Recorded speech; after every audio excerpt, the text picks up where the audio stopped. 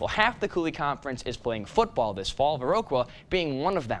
Dwayne Zletsky enters his second season as the head coach of a program that went through some adversity last year with a 1-7 record. Yeah, that's true. But several of those losses were close, including just a 6-point loss to Prairie du Chien, who ended up going all the way to level 4 in the playoffs. Now, Coach says there's plenty to take away from that season and channel into this fall.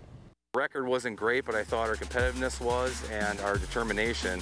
And so we just have to build off of that, cut back on scheme a little bit, add a few wrinkles here and there. And I think a lot of kids just kind of like the direction we're moving to. A little bit more passing, a little bit more stuff that they see on TV.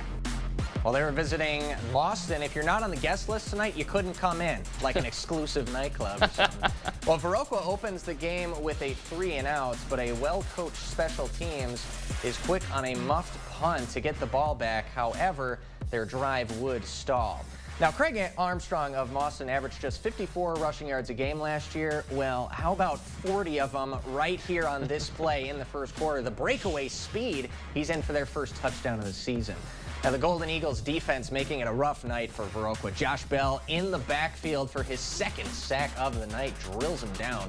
So Mauston with the ball again, this time a connection through the air. Spencer Lehman to Jack Lumen. He jukes a defender on his way for 27 yards, and the TD puts him up 21-0. Later in the second, Viroqua's pass is going to get picked off by the Iron Man Jack Lumen. He's got a nose for the end zone tonight.